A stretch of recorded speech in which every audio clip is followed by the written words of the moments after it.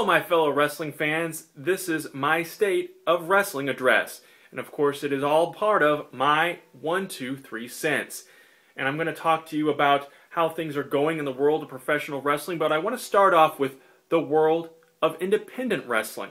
And I'll be honest here, about a year ago, if you would have asked me about independent wrestling, I wouldn't have really had a whole lot to say because, quite honestly, I didn't know a whole lot about independent wrestling. I knew some of the names and saw them as they were coming up, but I really didn't pay a whole lot of attention to it, especially on the local level, which is really important, I think, for wrestling fans to get behind their local independent groups. So if you live in an area where there is independent wrestling, I would strongly encourage you to check out a show. A lot of times it's between $10 and $15, sometimes even cheaper than that.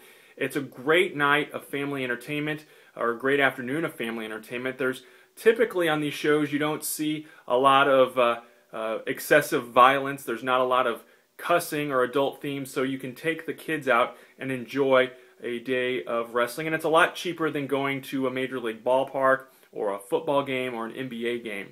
And in Southern Illinois, which is where my 1, 2, 3 cents was founded and is based, there are several professional wrestling groups, independent groups. Most notably, and I am biased here because I am a part of this show, is AAPW, All American Pro Wrestling.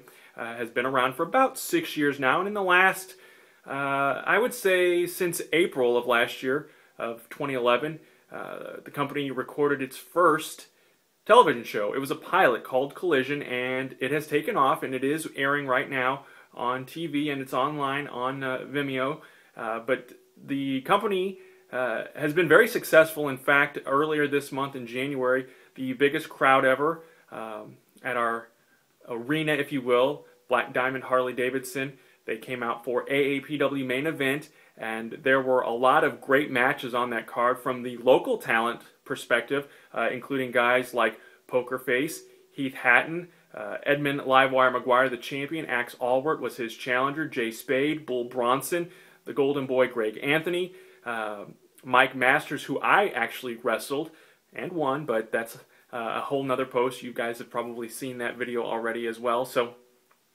a lot of local talent and a lot of local folks working hard behind the scenes. Chris Hagstrom, Adam Testa, to name a few, that really put their heart and soul into this. And that's the whole basis of independent wrestling. And it's not just AAPW that has these hard-working, dedicated people.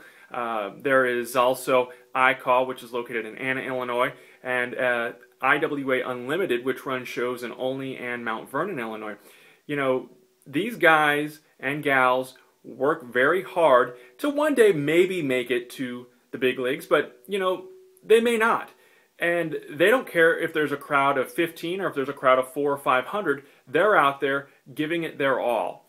And as fans, I think we owe it to them to give them a shot, give them a chance. You know, they may not have the John Cena-like physiques, and they may not have the cat-like abilities like The Undertaker or a CM Punk promo skills. But you know what? These guys really do work hard. And, you know, I'll give you another example of independent wrestling and how it's kind of grown. You know, I look at guys like Colt Cabana, Pac, El Generico, Matt Cross. All four of those guys drove from the Chicagoland area, came down and did a show. And, you know, it changed my perspective once again on independent wrestling, because it's not just a bunch of wannabe wrestlers, or it's not just a bunch of backyard guys. I know that independent wrestling has gained that reputation from some casual fans. I certainly will admit that at one time I had that perspective. But these guys, and like I mentioned, the names that I mentioned a few minutes ago, they are the real deal. They work hard. You know, Pac and El Generico, I don't understand. I don't understand why a lot of these guys aren't in the quote-unquote big leagues, but Pac and El Generico, quite honestly, put on a great, amazing show. And, you know, one thing I would like to see happen in 2012 is companies like TNA and WWE and even Ring of Honor bring up some of these younger talents.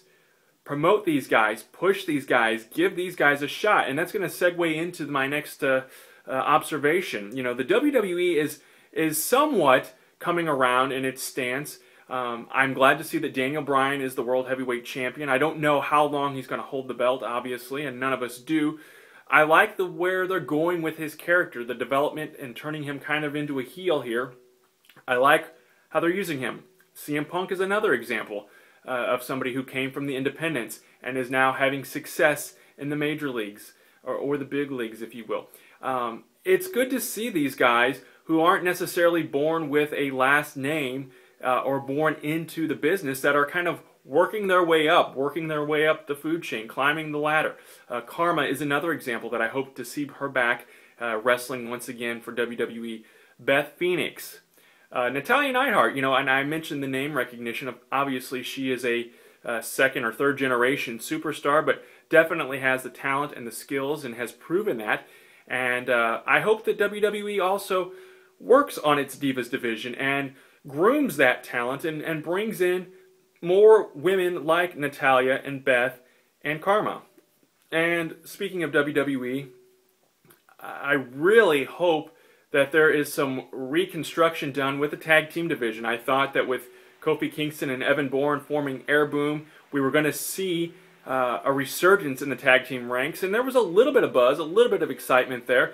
But Evan Bourne it's been documented, he has some demons, some issues, if you will.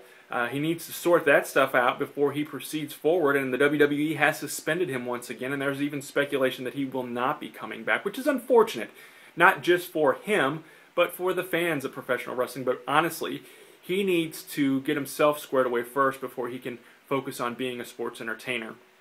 Epico and Primo, I like this tag team duo. I like what they have done so far in the ring. Let's see where the WWE goes from here in terms of developing new tag teams. I think really the Uso brothers is about it. I like Jack Swagger and Dolph Ziggler pairing up too in recent months, but they both are kind of pursuing that singles career too, so time will tell with them.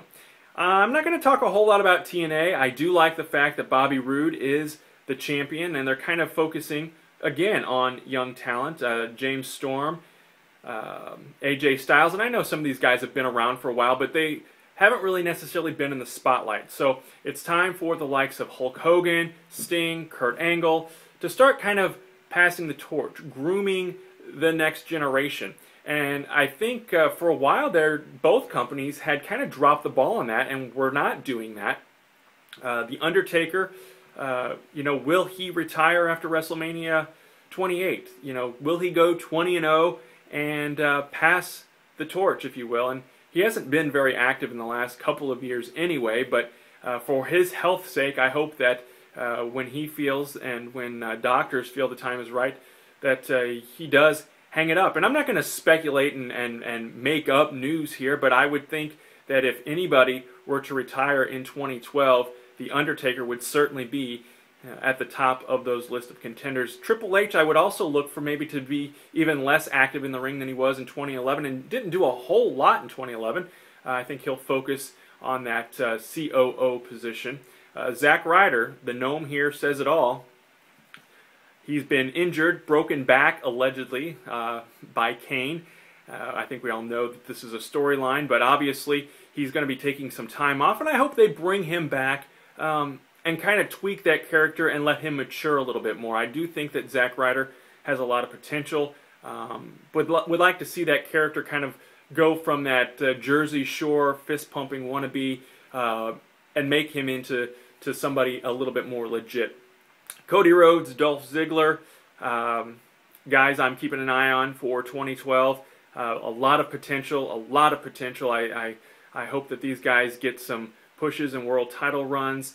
And I'd like to see guys like Randy Orton and John Cena kind of helping build some of these guys up. I think John Cena has done a pretty good job of that with Zack Ryder as far as helping him get over even more so with the fans. I think he's kind of using some of his star power to accomplish that.